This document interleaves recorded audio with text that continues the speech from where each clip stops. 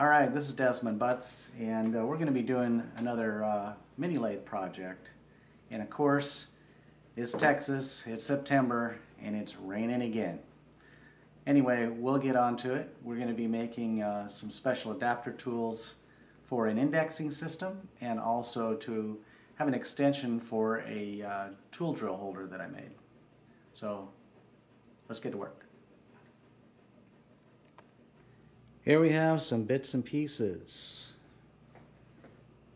Got a brass piece of pipe here, got a drill tap,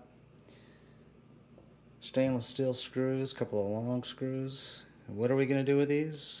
I'm going to use this brass pipe, going to split it, and it's going to connect through the center tube on the lathe for an indexing tool.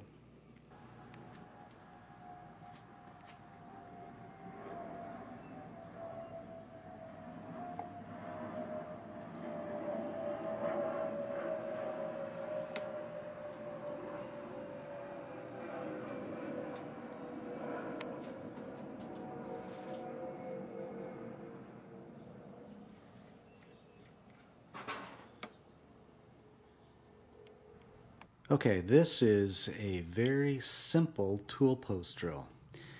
Now what I did is I used my quick change boring bar holder, and it's for a 250 series quick change, and the boring bar holder number you can see there is 250-004. It just so happens to have the exact diameter of hole that I needed for this little tool post drill project. Right there, 3/8 I believe is the diameter. This is drill rod that I cut down and I tapped to put on this small Jacobs chuck that I picked up for, like, I think it was about 15 bucks on eBay, brand new. So you can see what I did here a little bit, and I'll kind of describe it a little bit more in detail. The normal quick change part of the tool post here actually goes right here on the cross slide in the compound. Okay, what I did is I of course took that off. I had a little bit of about 1/4 inch steel sitting around in scrap, so I cut this down this way and put another thinner piece. It's probably like a 3/16 or so off to the side. This gives me a little bit of clearance, because otherwise the holder's too close to here to the working stock right here. So this is just purely an example, and I was centering the drill this way on it.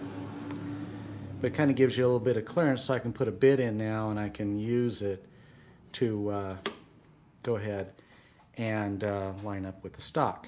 Now, I will show a clip of how I squared this off really easily. It's a little bit simpler than most people would do, but I just line the square up to the side of the chuck and the other part right here, and then it gives this completely squared to the work. Now if you want to, you can also back this up like this, and then you can run the square from here to the work, and you can do it that way. And let me show you real fast what that might look like real quick.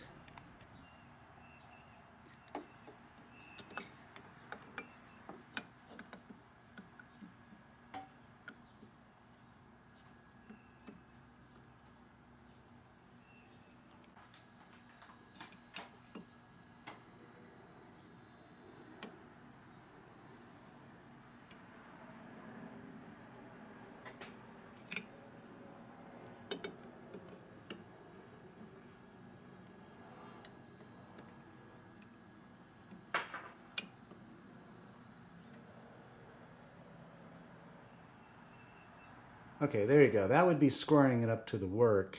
But, you know, if it's square to the chuck, it's going to be square to the work, or at least you hope so.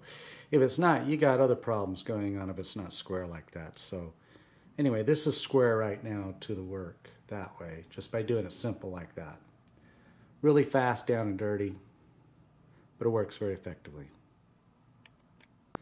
So again, I'm just showing how sturdy, you know, this is pretty sturdy. This whole setup, I'm moving it back here. It's really not moving much. It's pretty good on there. Works quite well. All right, now to make sure I get the holes drilled correctly here when I'm turning the chuck, I need an indexer. And that's going to be another project. I'm going to start with this piece of brass pipe, and it's going to go in the end tube here, and I'll kind of explain a little bit more about that in a different video, so look for it. It's going to be Microlex Mini Lathe indexing tool. So we'll work on that next. Okay, now this shows the setup back the way it would originally be. However, this is for doing some special end-type drilling. If you have a piece of stock in here that you're working on, you can turn it and make sure that you've got wherever you need the hole drilled, and this will drill it on the outside edge, center, wherever. You just adjust the depth by doing this. And of course the height you adjust with this screw right here. Now this is the actual piece that I made as an adapter. As you can see, it needs to be underneath where the plate goes that this rests upon, because when you put a piece of steel across here, that raises this up, so you got to have this drop down to the original level. And if this is raised up and it goes underneath, then this will put it at the original level here so that everything works appropriately. All right. Thanks for watching. I hope this gives you some ideas on how to maybe make one of these very cost effectively for yourself. If you do have one of these quick change type units here, these 250s for the mini lathe, that boring bar insert there is exactly the size. So you don't have to make any special modifications. You'll just have to make the adapter plate so you can get the appropriate offset that you're going to need so you have clearance for the chuck to be able to do the drill holes on the side. All right? So this is Desmon Butts. Thanks for watching. Give it a thumbs up. Like it, subscribe, share it. We much appreciate it. And happy milling. And happy work, happy machining on your mini lathe. Happy machining on your mini lathe.